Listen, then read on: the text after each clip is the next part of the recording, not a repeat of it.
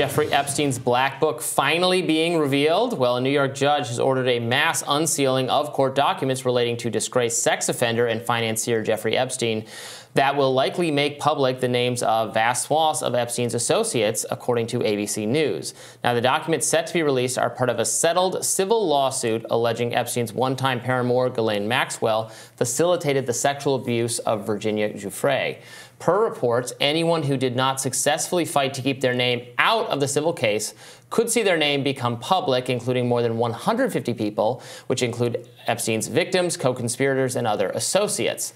Judge Loretta Preska set the release for January 1st, giving anyone who objects to their documents becoming public some time to object. On a related note, a motion in Congress to reveal the contents of Epstein's flight logs has seemingly stalled, a situation Congressman Tim Burchett says is due to representatives being blackmailed. Here he is on Newsmax. And too many of my colleagues, I'm afraid, are compromised in this area for whatever reason. Somebody just whispered in their ear, said, hey, you don't want something to come out on something else. You better keep your mouth shut on this. And that's exactly what they've done. And it continues to go, whether it's the honeypot that the Russians used to use or something worse. I don't know. But it's clearly, you see that up and down the line. You see good conservatives vote for liberal policies. And I mean, as with everything else, those are some tall accusations. Which of your colleagues have been told not to speak up on Jeffrey Epstein-related matters because someone's whispering in their whispering in their ear? When you say talk, along with everything else, are you alluding to the UFO stories? Yes. Which he's also a center? Yes. I mean, I like Tim Burchett, and I'm glad he is fighting for accountability on these issues. It's just sometimes we use the royal they. Insinuation that doesn't get you very far. So, like in this case, this is good that it's happening. People have a lot of questions about the Epstein files and why we don't know more about who was involved. They will be redacting, keeping out some of the names for good reason. So victims of Jeffrey Epstein who have not publicly come forward or who were underage, I think there is healthy reason not to publicize their names, particularly if they object to it.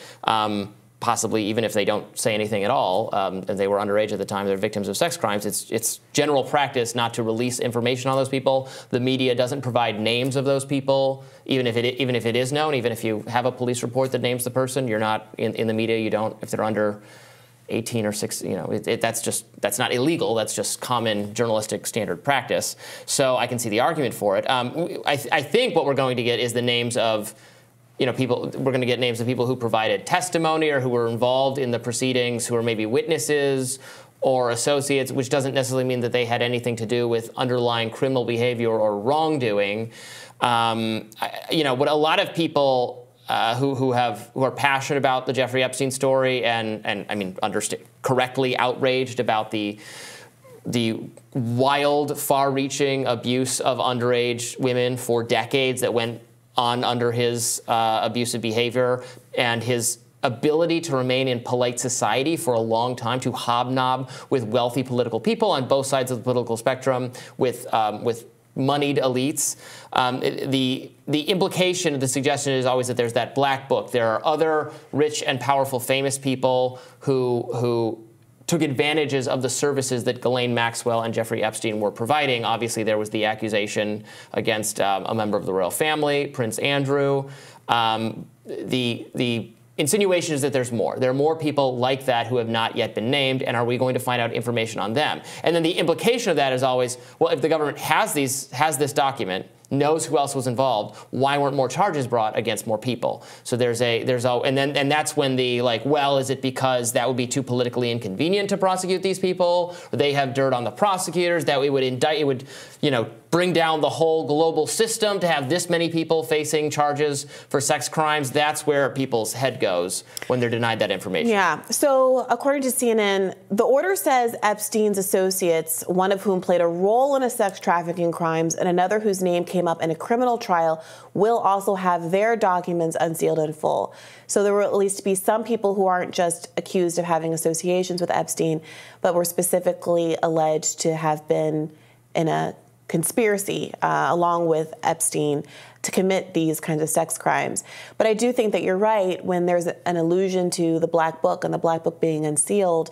The implication is that we're going to get a list of people who also exploited young girls, not just people, I don't mean to minimize it, but not just people who had social associations with Jeffrey Epstein. So, New York Magazine put out an article in anticipation of this news coming out, making a list of people who were revealed as Epstein associates during the last trove of the last unsealing moment.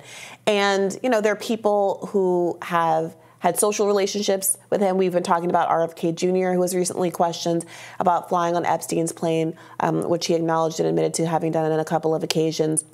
There's people like Vera Wang and Naomi Campbell who are believed to have been used by Jeffrey Epstein as inducements to get young girls who are interested in entering modeling or the fashion industry to come in closer association with him, dangling his high-profile celebrity friends.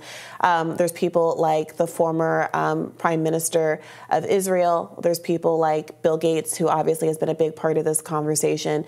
William Burns, CIA director.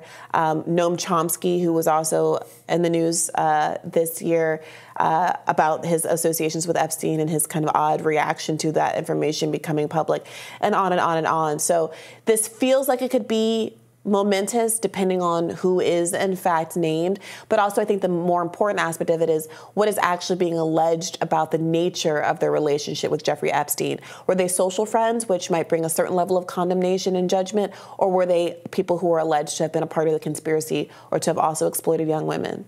And also, at what point were they social friends? That's what matters substantially for me, because this was a wealthy, well-connected person who was going to a lot of social events. Like, did you if you met him at a party in the 90s, that is frankly very different than after he was prosecuted for sex crimes against children, convicted, put under house arrest, and then later there's emails, or your secretary has emails with him where you're so happy to be able to see him at his island next summer, like in the late aughts or the 20 teens. That is disgusting. Well, right. Well, so all of these people that I just named, that's from the trove of documents that was taken from thousands of emails and private schedules dating from 2013 to 2017. Yeah, so after the initial conviction. So, for example, Naomi Campbell gave a statement saying that she deeply regrets having had to make contact with Epstein